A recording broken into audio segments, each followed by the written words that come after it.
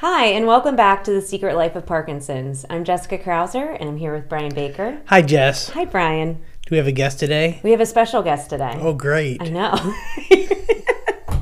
Welcome, Danielle Becta from the Michael J. Fox Foundation. She is a Senior Associate Director of Fundraising. Hi, it's How nice are to be you? here. Oh my gosh, doing so good. So Thanks for excited having to me. have you. Yeah. And you're not from Ohio, so tell us what you're doing in town. Yeah, so I'm a Jersey girl through and through, Ah. but I get to travel throughout the country and meet with individuals who support Parkinson's research through the Michael J. Fox Foundation.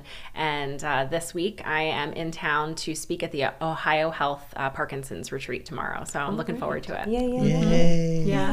Yay. This is the excitement that you'll see from Brian's face the whole time.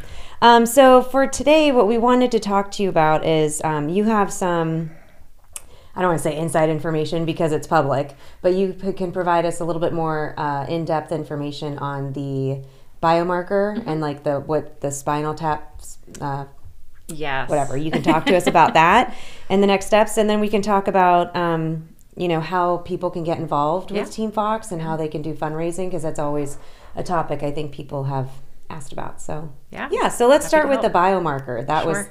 was we've talked about it now a couple of times on the podcast, but it's still my biggest thing is I want people to take away what that means Sure. for the future. Sure. Yeah. And this is a big topic to jump right into, but knowing Yeah. that you've already kind of primed your audience for Yeah. it is helpful. Essentially, it's called a seed amplification assay. And this technology has existed for a while now. The researcher that we're working with is out of University of Texas, and originally came on our radar because he had done this successfully with another disease protein, not related to Parkinson's. So one of our researchers reached out and said, "Hey, can you do this with Parkinson's?" And he said, "Absolutely, sure.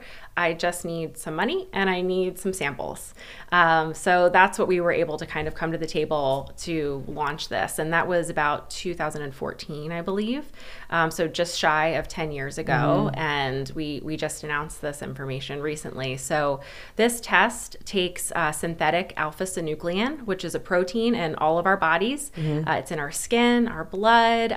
It's in the brain, which is why we see movement symptoms starting to happen with Parkinson's, because it can be located in the substantia nigra, where the dopamine lives. And these alpha-synuclein, for some reason, are clumping together to form that toxic environment, which will ultimately lead to the brain cells slowing down, decreasing, stop working. We're not entirely sure all of the different areas that could happen Right. there, but we know movement symptoms happen because of that. Yeah. So this test takes samples of cerebral spinal fluid, and it takes one from a healthy control, it takes someone who has Parkinson's, and then they put this synthetic alpha-synuclein in the sample.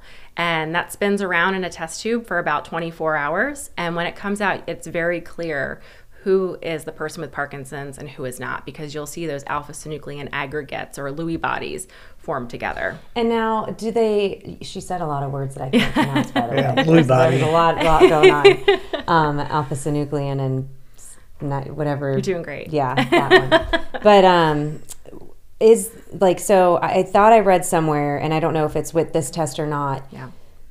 Will this test show if, I don't know if I have the gene or not. Will it show differently if somebody doesn't have the gene versus if somebody does carry a gene? So that's a really good point.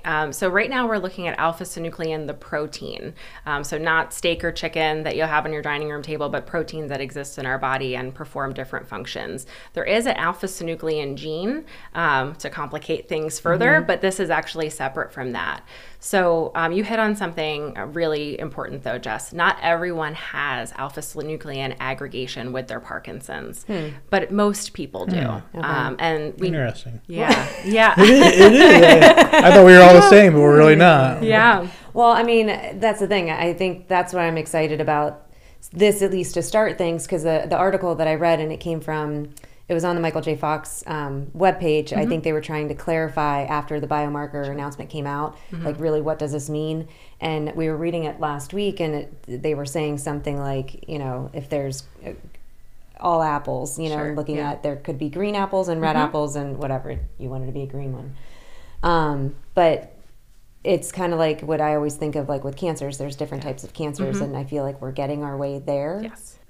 So is the goal to be able to diagnose Parkinson's like with a skin test? Is that the goal of the? That's definitely one of them, because right now cerebral spinal fluid is available through a test that not a lot of people are running to their doctor to go get right now, lumbar puncture. But so right now they're working on other ways to detect this alpha-synuclein aggregation. So that's skin samples, blood samples are also something in the works. And then they're even looking at a nasal swab to be able to detect it through mucus. Nice. Is that like, because you talked about the alpha-synuclein test started in 2014 and now it's almost 2024, almost 10 years. Is something like that going to take 10 years, or do they think those will hopefully be shorter? I think it's going to be shorter. Like the nasal swab and stuff like that. that? That stuff is already in the works. So I'm not sure how far along each one of them are right now, but we have been getting some insider information that some of those are a little bit further along. So it's definitely, it shouldn't take 10 years. Yeah. That's what I'll have to say about that. So with the clinical trials that were, that have been going out in the past, I'm just curious, and you might not know this answer, but like, how you said with the testing now, they can really define like these people have it, these people don't, to do like a control test. Do they have any idea of like what percentage clinical trials like they were off?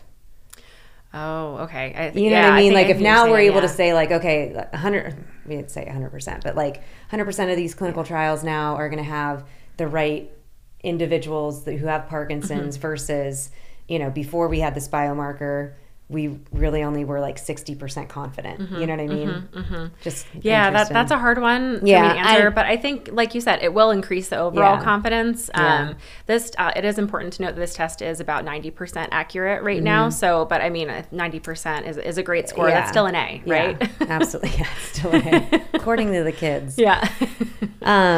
So let's switch gears a little bit. The fundraising and how people can get involved, because this biomarker took 20 years, or when did they really just start it 10 years ago? I mean, Michael J. Fox has been around for 20 years with the foundation, but this biomarker really started 2014, so about 9 years ago. So I mean, that technology had taken about 9 years, but that technology had pre-existed us. They were using it with other disease spaces. So and we're only able to do that because of everybody's donations and giving. So yes. No, the question I came up with is, so does the Michael J. Fox Foundation sponsor like global stuff, global globally? Research? Yeah, because like sometimes stuff overseas it can pick up so much faster than here because they don't have an FDA that's slowing them down, stuff like that. So do we as a Parkinson's people sponsor global research? Yeah, absolutely. So about 30 to 40% of the funding that we give out to researchers does go outside of the United States. So one thing you'll hear a lot of folks at Fox say is we want to have lots of shots on goal. And we don't know where the cure is going to come from at this point. So if we can fund research in Israel or in Kentucky, it doesn't matter to us. If you have a great idea that seems promising, we're going to go for it. Do you have Team Fox fundraising all over the world then? It is mostly in the United States. Okay. We do have some folks that run marathons for us internationally, and that's where we see kind of that crossover, but mostly in the United States. Yeah, Joe Drake, he just went again to do more marathons. Yeah. Gosh, they're amazing. They're superhuman. I don't know how they do it. I really don't. So how... I can't hardly run to the refrigerator. So how can people get involved? Because I've gotten a lot of calls before on the 5K that we started, and I turned mine into a nonprofit because we wanted to do things locally as well. That's a big undertaking, but we could have just kept and just only focused on the research aspect, and that's sometimes what a lot of people want to do. So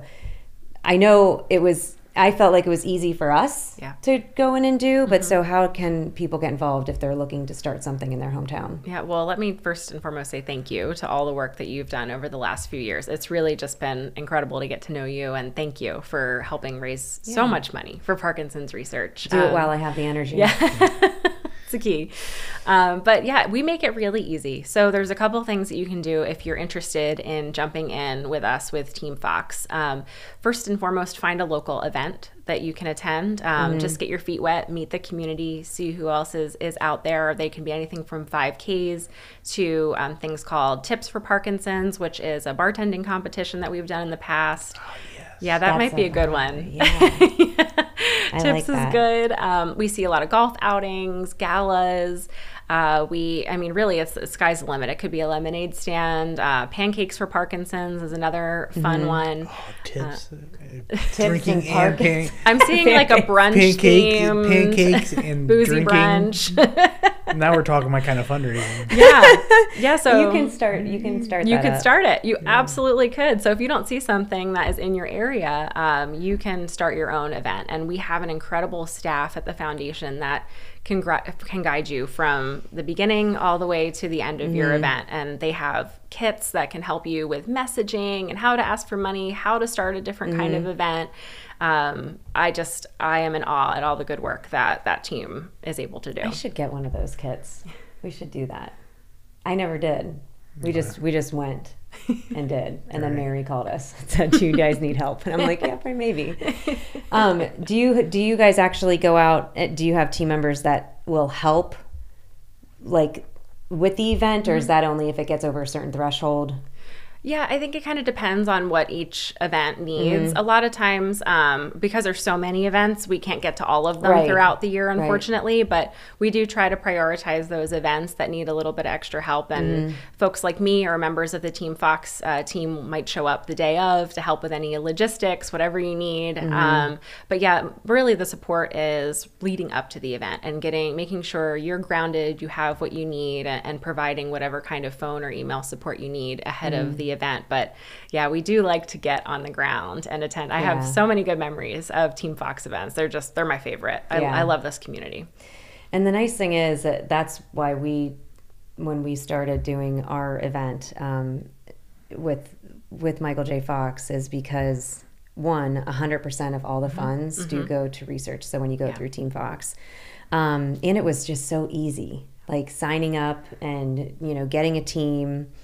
And figuring out, like, mailing in checks or doing the online donation, like, it was just, you guys made it very easy. Well, good. Which is great. Thank you. Thank you. Yeah, and Team Fox has been around since 2006 and has raised more than $100 million. And all of that, like you said, went directly towards Parkinson's research. Yeah, that's awesome. It's really cool. What else? I mean, are you guys obviously you're still raising money for funds, but I know that there's a lot of like when we talked to Sonia, she was talking about the government policy type stuff. Remember? Yeah, we've seen a couple. I think Michael J. Fox himself has actually testified several times. Yeah, is there like is that also like an avenue that you guys support and anything new there? Because I know that they have that national plan. Yes. Yeah, we're on the same page. Yeah, this is good. So can you talk a little bit about that? Because I've touched on it, and you didn't know about it though, right? The National Plan to End Parkinson's? No. Okay. So educate this guy. God, you don't read anything. I do sometimes. Well, that's why he has you. Yeah, I know. You get to filter it. Yeah. We all need to adjust in our life. Yeah. Well, we have quite a robust policy team now, and they are dedicated on doing better policies for Parkinson's. And one of those things is the National Plan to End Parkinson's. And this is a bill that has supporters from both sides of the aisle. We have reintroduced it in both the House and the Senate. And essentially what this bill will do is just bring together different parts of government, research, even people in the community, people living with Parkinson's, and it will put Parkinson's under a microscope. I believe that the length of this kind of focus group would be about 5 years, and they would be responsible to report regularly back to the government of their findings. So whether that be, we've touched on economic burden of caring for somebody with Parkinson's, that's over $52 billion a year federally. So, raising the profile of Parkinson's and how important it is to get additional research dollars is, I think, the underlying goal of that. I'm sure I'm oversimplifying that. I'm sure my policy team will have wanted me to say a few more things on that, but this will be an incredible tool for us to raise the profile of Parkinson's federally, and hopefully at the end get more research dollars. Now, this bill with this advisory group that they're putting together, it's not going to cost the government anything, just time of whoever really is volunteering for this. So, well, the government didn't have a lot of time. Yeah, just a little bit of time. That's all we're asking. Yeah. Just 5 years of your time. Yeah. That's nothing much. Yeah. That's interesting. It is interesting. Yeah, so we have ways for folks to get involved with that. If you want to write a letter to your Congress, thank you for doing that. They make it easy though, right? Yeah, they definitely made it easy. It's like button. you click the button, but I erased half of it and I put my own story in there in hopes that I'd get like more. Yeah, but I didn't. I still got the boilerplate email. Well, which is fine. Important. I mean, I understand our state officials are busy, but I was hoping at least for like a little something. Well, keep at it. Yeah. Yeah, get angry. Get a camera. But yeah, no, that's great. Anything else that you want to touch on with like what you're speaking about at the Ohio Health piece or? Sure. Yeah. The other thing that I really want to hit on is just the different resources that are available at the Fox Foundation, if that's okay. Especially, it doesn't matter if you're brand new in your journey or if you have been living with Parkinson's for quite a while. We're constantly trying to put out new guides, blogs. There's podcasts as well. Also, every third Thursday of the month, we have a webinar that has a specific theme to it, and we have panelists. So it's an expert, like someone living with Parkinson's, researchers, doctors, and we try to get all sides of the issue. And they're available 24/7 on our website. So you have a competing podcast. Yeah, I know. There's a lot. I'd like to think of it as complimentary, right? Yeah, complimentary. Where's my head? Where is your head? But yeah, I have seen. I have actually. The Fox podcast, obviously, but then there's, all the other ones like PD Avengers that they have. Oh, yeah. That they do a nice job. And I mean, even like the other foundations, that Davis Finney Foundation does one. So yeah, there's definitely a lot of information. It just depends on what people like, if they want to listen to this guy or just watch him sit here. All right.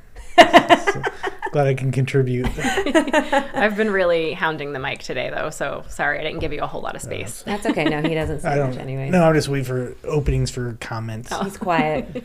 He waits for openings to say something inappropriate, and then Steve cuts it out. Yep. That's usually what happens. So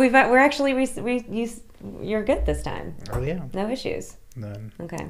All right. Well, with that, thank you so much for joining us. We really appreciate your time and all the work that you do at the Fox Foundation. It definitely, obviously, goes a long way. There's a lot of amazing things that are happening, and it's an exciting time there, I think, right now. Yeah. So it's an exciting time to have Parkinson's. Oh, Great. My God. It's so awesome. Doesn't that sound fun? Okay. Well, in our last 30 seconds, I will leave you with this. Definitely, keep reading, do your research, use the Michael J. Fox Foundation as a tool of resources for you or your caregiver. There's so much information that you can go learn, and if you want to start fundraising and help give on your own, you can look for that as well. But as always, do what's best for you, look at the information that's best for you, and always consult with your doctor. Thanks again, and we'll see you next time.